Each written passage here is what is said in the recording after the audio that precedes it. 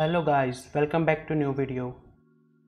And in this video I will show you how can we create this React image crop for our editor using React image crop package.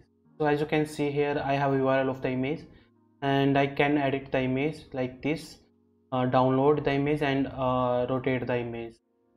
So let's get started. So as you can see, I am on my VS Code and here I have set up the basic part, that is the top input box, this input box, and I already installed that package React image crop in my package.json and this React icon for showing the icon on my website. So now what I am going to do, I am going to create that crop functionality. For that I am going to my component file and I am going to create a component image crop. Now inside it I am going to create one CSS file and one JSX file. So let me first give the overview of another component that we have, landing page. So inside my landing page I have one input box and one button.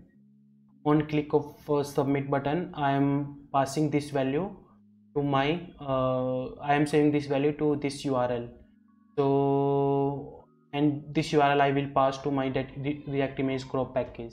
Now I am going to my image crop.jsx file and to create functional component, and here I am going to define view state. So this variable is used to rotate the image and similarly height and width.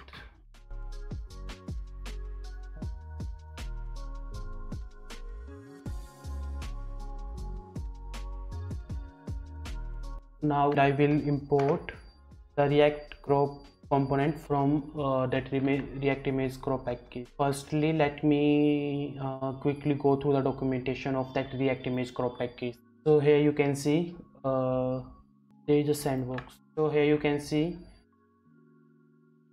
it provides this component React crop, and we have some crops that we can pass here, like maximum width, minimum width, and on change method and on complete crop. This one on complete crop. So whenever our crops got completed, we call this function. Like there are few props that we can pass. So let me copy this and I am going to import this component. In the documentation they mentioned we have to import either this file or this file. So I will import this CSS. So I am going to copy this one and I will paste it here. Everything is fine. And I'm going to import this function in my app.js, and I will pass the URL in this component. URL. Let me do one thing. If URL exists, only then we will pass.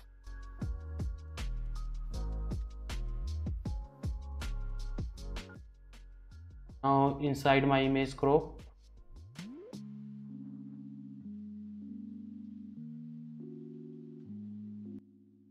I am going to import that, and I will find here. Now if I go to documentation again, as you can see we have this on change method and one is on complete method.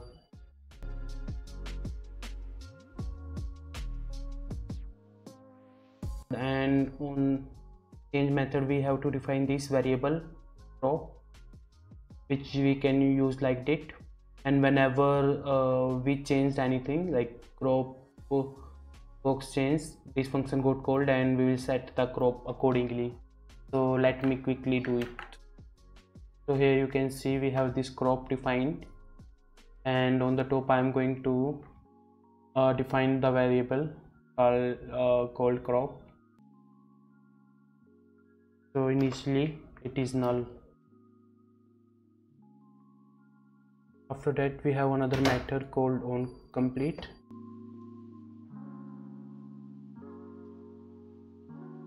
And onComplete we have, so we are going to define another variable set completed crop, and here set completed crop, sorry, my bad, it should be completed crop.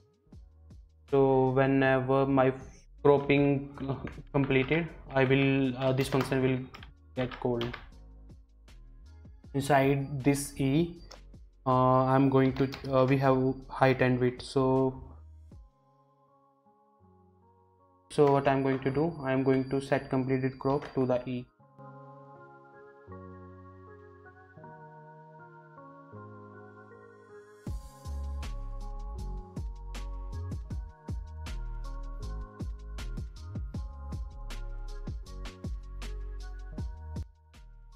Yeah, here you can see the image.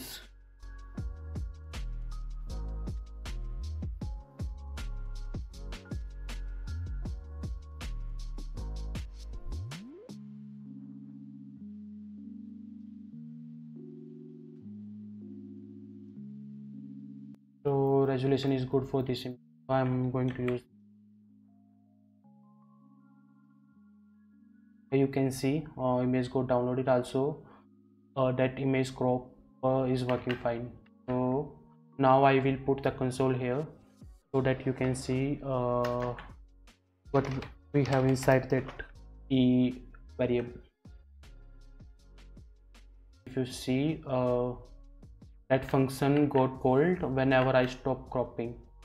First I do that. Now the on change it is not calling, on change that function will call, but as soon as I stopped dragging, that function got called, and inside that we have this property height, width, unit, x and y. So what I am going to do, if height is equal to 0, so we have this function, inside this we have this x, so x is this distance, y is this distance, and height is the height of the draggable. Similarly width is the width of the draggable, like this selected area, and unit is px. So according to documentation it can be in percentage or crop, like px, whatever we prefer. It can be px or percentage, whatever you want. So I provided px here. So as soon as I completed the drawing, this got cropped. So what I'm going to check inside here, if e dot height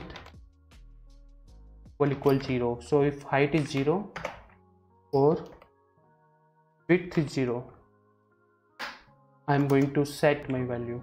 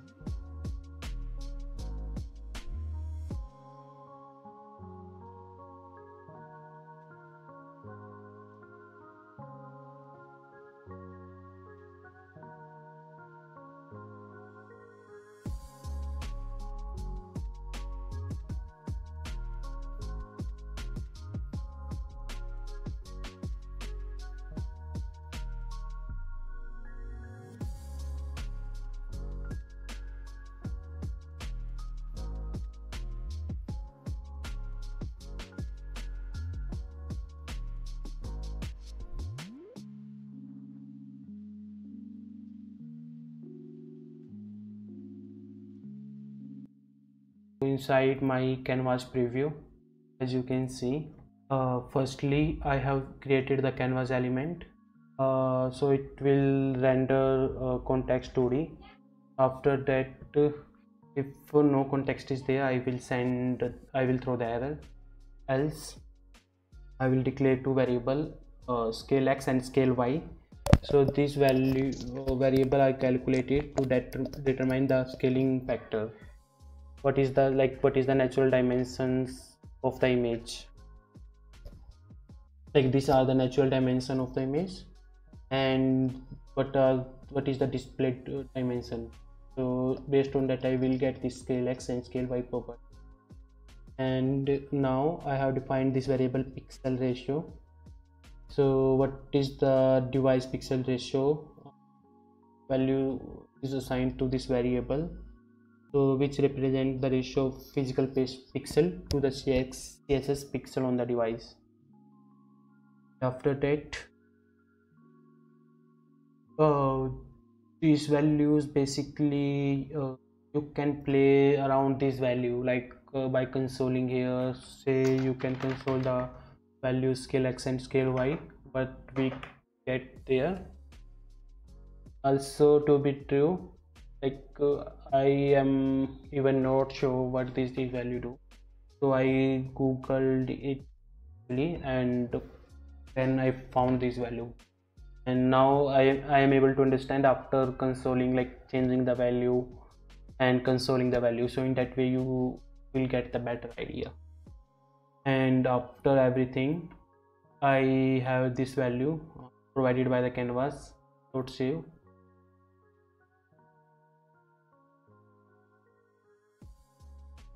Whatever the value of the context is there, it will get saved and translate.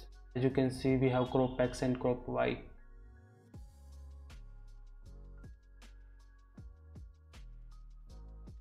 So this will move the origin to this value and rotate by the radian. Rate value that I passed, convert it to the radians, and after that I draw the image. After that we have promise. As you can see, this is used to download the image as a blob. Here I created the element. After that, href to the blob URL and link on download to the image. And whenever after that the created element is code click.